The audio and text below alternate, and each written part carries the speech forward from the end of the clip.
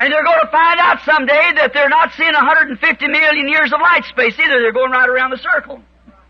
Exactly. और किसी दिन उन्हें पता चलने वाला है कि वे अंतरिक्ष में 150 लाख वर्ष प्रकाश वर्ष नहीं देख रहे हैं, यानी वे एक ही चक्कर में घूम रहे हैं। ये ठीक बात है। You're going to find out one of these days that when you go to heaven, you don't fly off somewhere else. You're still right here too, just in another dimension, faster than this. इन दिनों में आपको मालूम होने वाला है कि जब आप स्वर्ग में जाते हैं तो आप कहीं बाहर नहीं उड़ जाते हैं, आप बस यहीं पर हैं, केवल दूसरे प्रकार के क्षेत्र में जो इससे अधिक गतिमान है वहाँ हैं। Right through this room's coming color. इस कमरे में बहुत से रंग आ रहे हैं। Every color, shirt, dress, whatever you got on is eternal.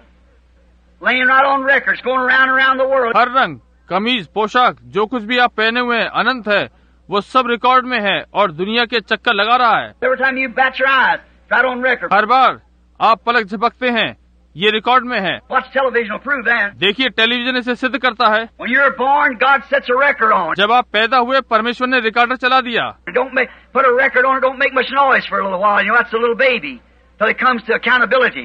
Then the noise starts. वो बनाता नहीं, वो रिकॉर्ड रखता है। आप जानते हैं कि थोड़े समय के लिए वो शोर नहीं करता।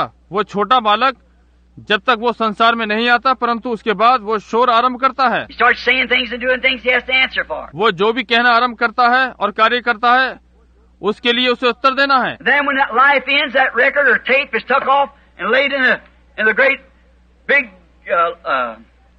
library of God. और जब ये जीवन समाप्त हो जाता है तो वो रिकॉर्डर या टेप लेकर परमेश्वर की बहुत बड़ी पुस्तकालय में रख दिया जाता है। How you going to get around it? The judgment bar's played right back in front of you. अब आप न्याय के दिन कैसे करेंगे?